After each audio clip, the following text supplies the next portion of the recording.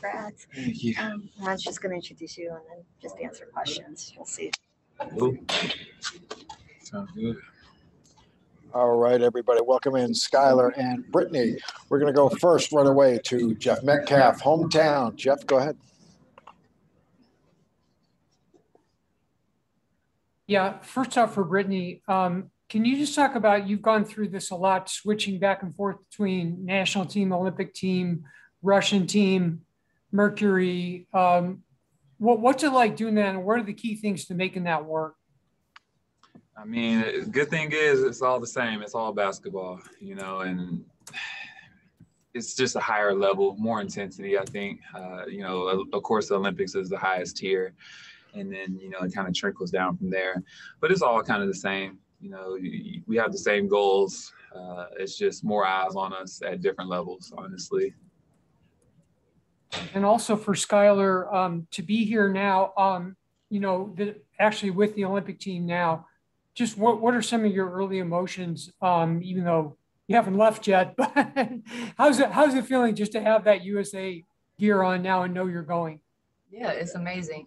You know, obviously it's been a long-term goal of mine, and, you know, now that it's here, you know, we just focus on that medal. So I think that's my mindset right now. I'm sure I'll have moments of reflection, you know, after the experience over. But for right now, I'm just focusing on what I could do to help our team win a gold and whatever or however big or small of a role that is. So just trying to do my part and just trying to prepare, you know, for that gold medal. So that's all I'm thinking about right now. All right, Jeff, thank you. Dorothy Gentry, you're up, and you're going to be followed by Lauren Rosenberg. Dorothy, go ahead. Okay, thanks. This is for Skylar. Skylar, last time you were an all-star, you weren't a mom. Now you are. How important and special is it? I'm sorry, put my camera on.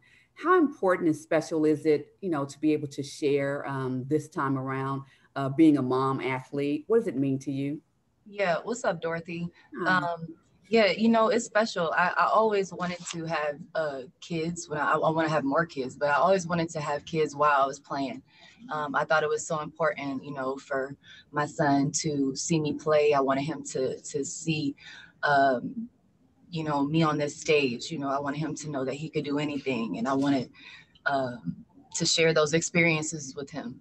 And it's been amazing. I will have to credit everything, though, to my husband, Daniel. You know, everything that he does to just lean in and you know, he's my rock. You know, we're very far from our immediate family. So I couldn't do any of these things that I do on this stage without him. And so it's special, you know, with my son traveling with me, you know, just from being at the games to taking him to games and just, yeah, it changed me. Obviously, motherhood, you know, Dorothy, changes you, and you know, it just makes everything. You have somebody literally watching you and watching your every move, you know.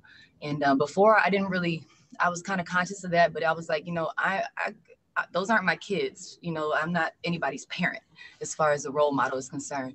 And now all I think about is, and 2 and 3 times over before I do something, it's my actions, knowing that my son 7 is watching me. So yeah, it definitely, you know, changed me in all aspects of life. But, you know, just getting to share some of those experiences with him getting to travel the world at such a young age. You know, I wanted him to see what's possible. And that's definitely going to be my mindset the whole time. I'm at the Olympics and away from him and my family, that everything I do is for him, and you know, he is my legacy. So it definitely means a lot to share these experiences with him. Thank you. Thank you, Dorothy. Lauren Rosenberg, you're up, and Doug Feinberg, you're next.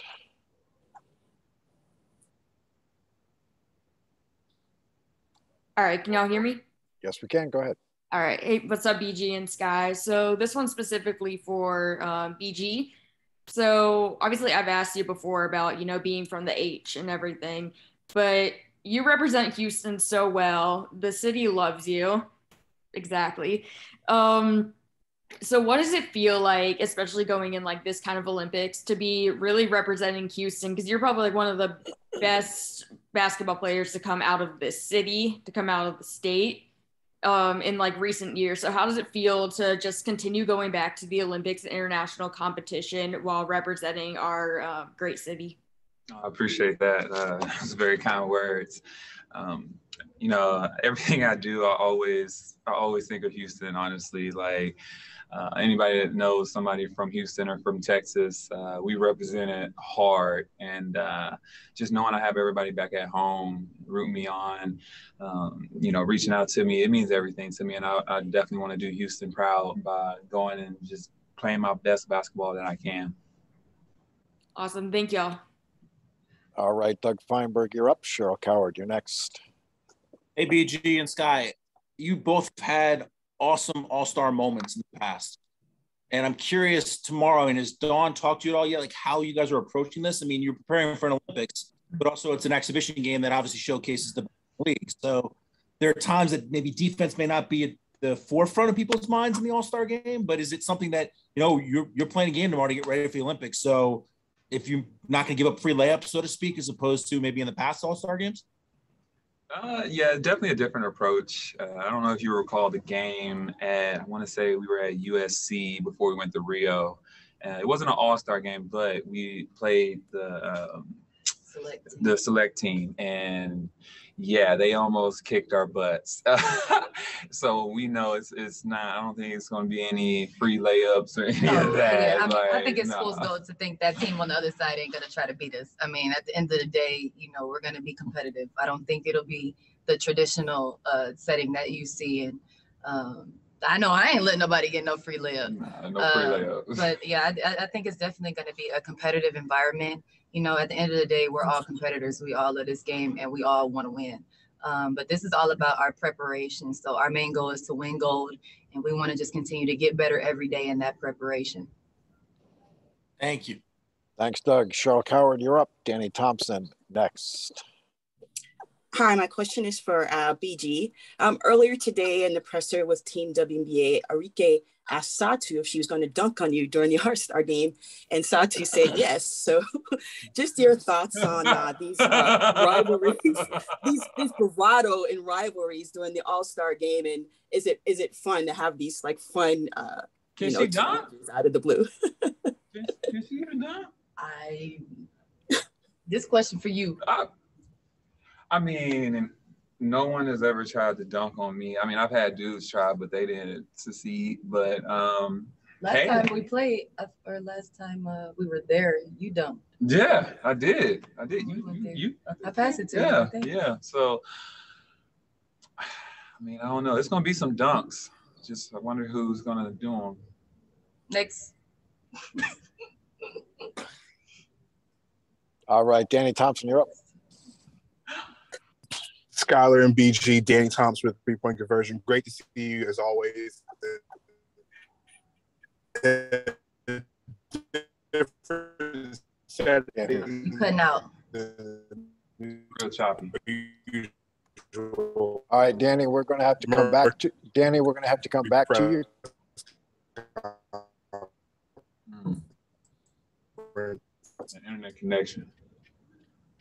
All right, Danny, try that again real quick if you can, one time. Can he type it and then somebody tell him? All right, Danny, we're going to move to Nick McCarville with Olympics.com. Nick McCarville. Yeah, he's still trying. Danny, type your question, Danny. We'll read it for you. Sorry, Skylar, if I can ask you, is there one or two things? Can you hear me? All right, Danny, send us a text. Danny, just send us a chat and we'll see what we can do for you. We're going to move to Nick McCarville. Nick, you're up. Yeah, Skylar, is there one or two things? I mean, obviously everyone has what they have to travel with, your phone, your passport. Are there one or two things you have to take with you to Tokyo?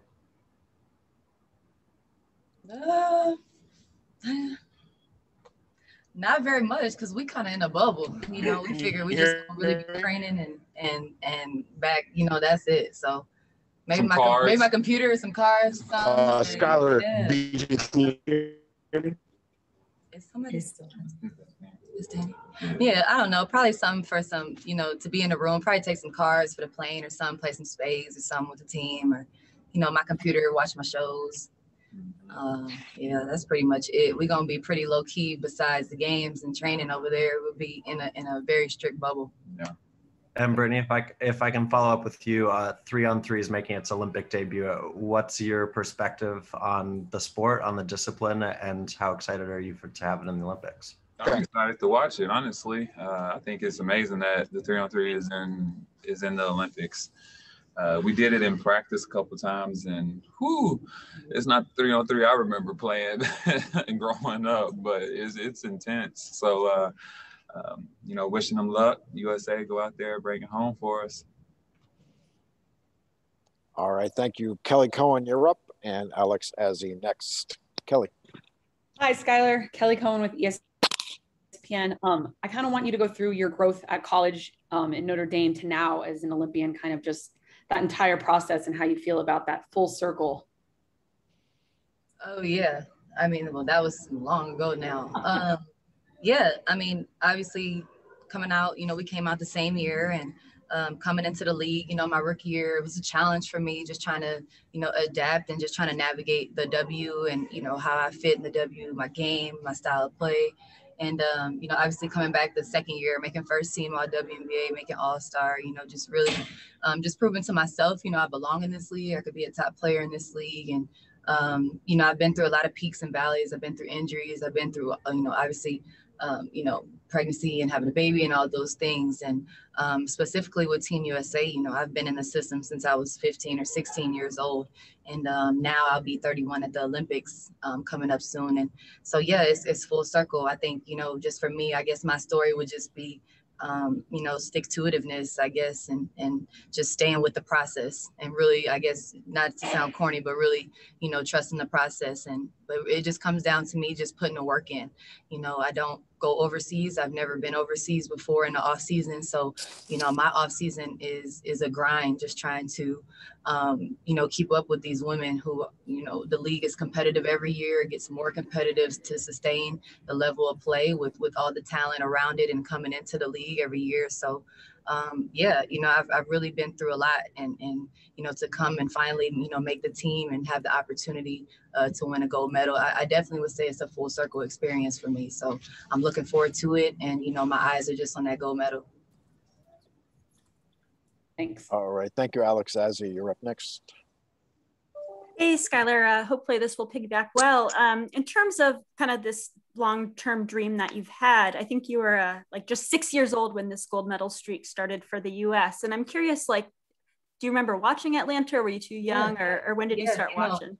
No, I do, because that was the first time I saw Black women that look like me, on that stage and playing. And I was like, oh my gosh, I can be like them, like the Lisa and the Dawn Staleys, and, seeing those women perform at that level in '96. And then I think it was the We Got Next campaign that came after that. And then shortly after was the W. So that was really the first time I saw women that look like me, WNBA players, stars, they weren't W yet, but I'm talking about future WNBA, but that was the first time I saw, women playing on that stage and being highlighted like that was in the Atlanta Olympics. And I just never forget the impact it had on me. It definitely gave me, hoop aspirations. And then obviously I was 7 the next year when the league started and the W started. And, and then the Indiana Fever, I used to go and watch Catch down in Indianapolis, which was 2.5 hours, from where I grew up in South Bend. So I could go and watch those games and, see those women play. And that definitely took had an effect on me and my dreams of wanting to aspire to be in this league. All right, last question. We were able to get the question via the chat. The question was for Skylar, and it was, with you being so focused on the Mercury and their season on a daily basis, when did it finally hit you that the next road trip was to Vegas and to get prepared for your first Olympics? Sorry, can you ask me that again? Sure. This was for Skylar, the question that we could not hear before. The question was, with you being so focused on the Phoenix Mercury and your season on a daily basis, when did it finally hit you that the next road trip was to Vegas and to get prepared for your first Olympics? Yeah, I still think it's kind of kicking in right now. Today was the first day of practice, and we come in. I'm wearing number 5, which is, I mean, you just talk about the history of the number. You talk about, you know, our coach, obviously, Dawn Staley is no secret in what she's accomplished in her career as a player and a coach, and just the magnitude of putting that jersey on in the huddle today. I had goosebumps, you know, saying USA, 1, 2, 3, USA. And every time we come, it's really like iron sharpens iron. You know, it's such a pedigree, high pedigree of players here, of people who've done this 4 times, 5 times, 3 times, 2 times, you know, and me just being, you know, wet behind the ears, I guess, in a sense of Olympic preparation and getting ready for the Olympics. So like I said, I haven't really, I don't even know if it hit me yet, maybe when we get to Tokyo, but, you know, I'm just so focused, like I say, on preparation. And yeah, you know, it's time to get to work now. It's not any uncertainty in my mind anymore. You're on the team now, and now it's time for me to do my part, you know, to try to go for that 7th gold medal. Skylar, Brittney, thank you so much. Thank y'all. To our media, stay with us. We have one more set of players, Asia Wilson and Chelsea Gray.